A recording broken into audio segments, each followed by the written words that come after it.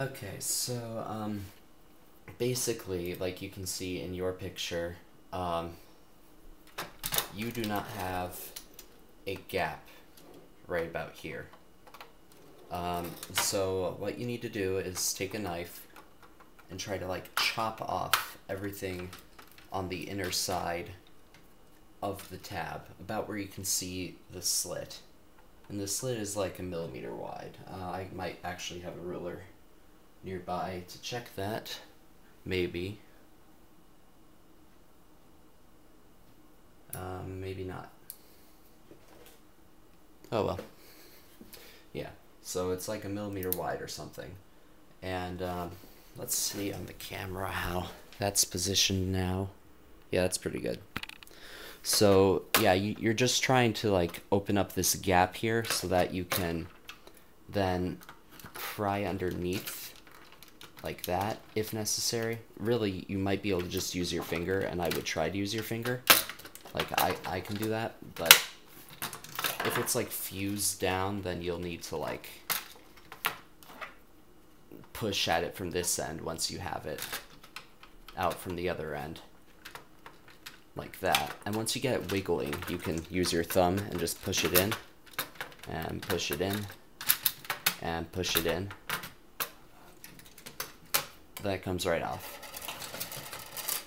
So looking at this closer, now that I have it out, let's see if I can get this focused right.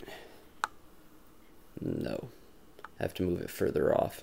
Okay, so right about here you can see that this tab that I've got right here is not exactly flat, but I was able to chop enough of it off. Let's do this again. Yeah, I was able to chop enough of it off that it was flat enough to push it in just a teeny bit and push it out. So yeah, I know this isn't a great video, but yeah, you can see it overhang there. So it's okay if there's a little bit of it. On this one, there's really not much at all. But yeah, you're basically just trying to free up that space. So looking at your picture that you sent me, yeah.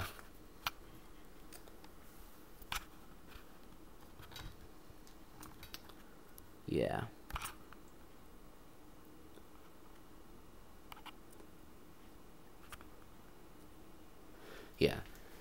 So in this picture that you sent me, you can see that this gap right here, which goes back to around, how can I do this without scratching my screen? Okay.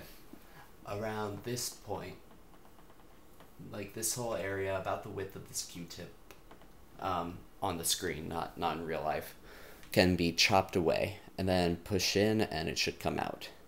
And yeah, if the plastic melting has like adhered it here, again, might need to knock it loose.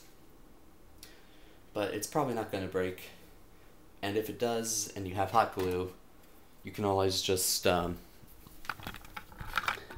do one of my favorite things and just put like a dab here, a dab here, a dab here, a dab here, and stick the ring on, and it should adhere again. And then you'll need to push it up pretty hard to get it out, but you can probably poke a screwdriver through the holes where you previously had these tabs going.